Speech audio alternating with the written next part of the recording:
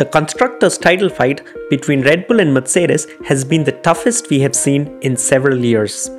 And even though the protagonists for the fight are team's first drivers Max Verstappen and Lewis Hamilton, it is equally important to acknowledge the team's contribution of the team's second drivers Valtteri Bottas and Sergio Perez.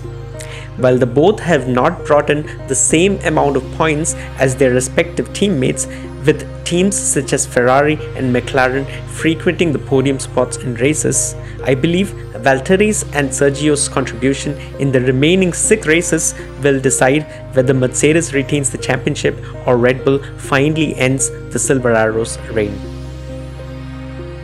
Back in 2020, with both the drivers finishing in the top 2 spots, it was clear that no one would be able to challenge the Mercedes domination. But things started very differently this season, with it soon becoming clear Mercedes does not have a clear advantage over Red Bull in terms of performance. And while Hamilton was matching Verstappen in performance, Valtteri was struggling to stay in the best of the rest spot. The first half of the season was underwhelming for Bottas, and the uncertainty of his future in Formula 1 was not helping him in any way either. His struggles to keep up with the likes of Norris, Leclerc and Sainz meant Mercedes did lose quite a bit of points in the initial half of the season, which they were expecting from their second driver. Perez, on the other hand, had a solid start to his time at Red Bull.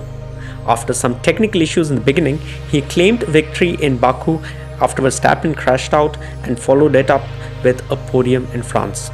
While Valtteri clearly had more number of podiums than Checo, the amount of DNFs he had to suffer this year meant he was lagging behind Checo for much of the season. But all that has changed since the announcement Bottas' move to Alfa Romeo. With his future in Formula 1 now certain, we have seen Valtteri performing like the driver he is in the last couple of races. Checo, on the other hand, had a string of below average performances after his contract extensions until the last race in Turkey, where he seems to have finally got back into form. And that is where we stand now.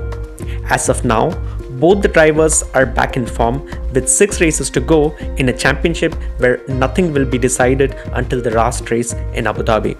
With 6 points separating the constructors and with hardly anything to separate Max and Lewis, the performances of Checo and Valtteri will most likely decide which team will be the champions this year. The remaining races seem to favor Mercedes a bit more than Red Bull.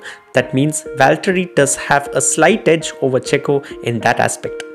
However, it would be interesting to see if either of the drivers will have to take further engine penalties. It would also be interesting to see what role the weather would play and how far Ferrari and McLaren would ruin the Mercs and Red Bull's podium chances. Weather is less of an uncertainty, with 3 of the 6 remaining races is in the Middle East, where the weather should remain stable throughout the Grand Prix weekend.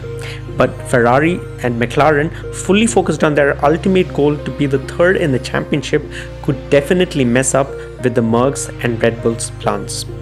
As of now, it is too close to call, and that means driver errors could be the reason why either of the driver finishes ahead or behind another driver.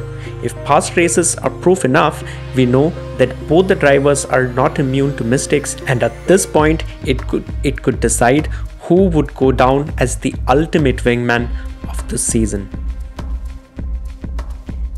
Thank you very much for watching. I hope you guys enjoyed this video. If you did, please hit that like button, consider subscribing to the channel if you like to watch similar content, and stay tuned to I Am Formula for everything Formula 1. Until next time, take care and stay safe.